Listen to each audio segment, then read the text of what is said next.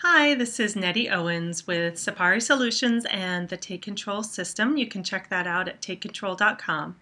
It's been a few days since I've been on talking to you, and I've missed getting a chance to share organizing tips, so I'm glad to be back sharing with you.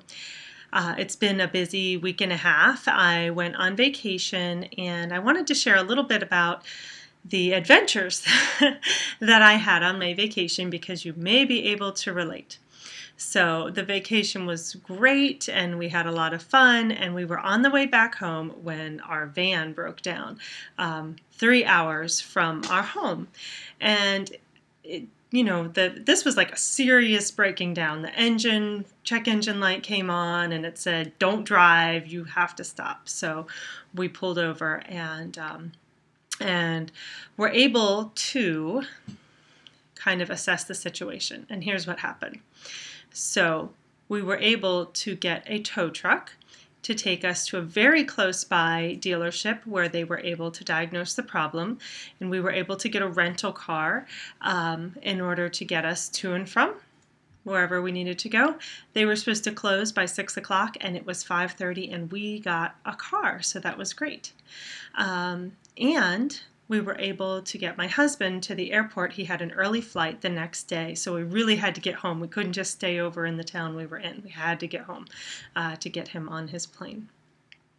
So I'm sharing this with you because it could have happened very differently.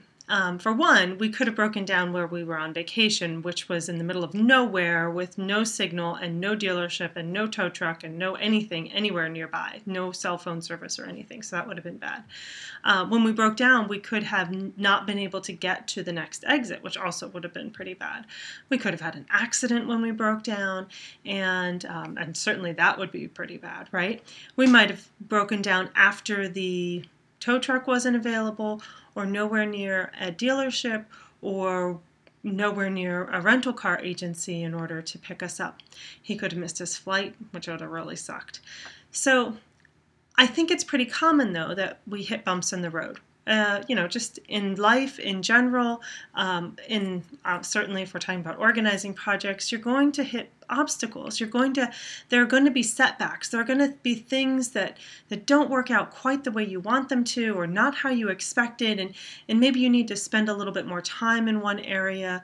Maybe you have to shift your focus completely. I mean, maybe you just have to go down an entirely different path than what you expected. But it's important to remember that no matter what, there is going to be, one, a light at the end of the tunnel, and two, things to celebrate along the way. It would have been so easy to overlook all of the positives that happened in our travel hiccup.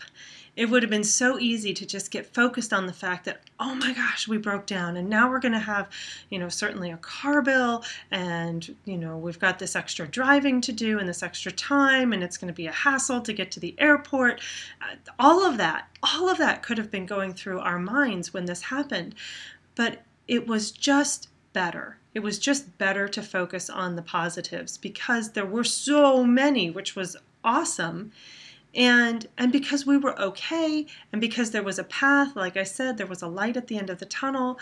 And in doing so, not only did we feel better about the whole situation, how we also helped those around us feel good about helping us out too. And people were so helpful and so generous in helping us with this particular hiccup that we had. So, number one, when things go wrong, and things will go differently than what you have planned them to go, there's going to be some way out of the situation, and there will always be positives that you can celebrate along the way, and doing so will make the problem solvable. It's solvable when you can see the good things that are happening, and the solution will then present itself. I hope that you have had a wonderful week since I've been out of the loop, and I look forward to getting to share with you again next time. So remember to please check out takecontrolsystem.com and also to subscribe to the video feed here. I'd love to have you continue to follow me. Until next time, bye-bye.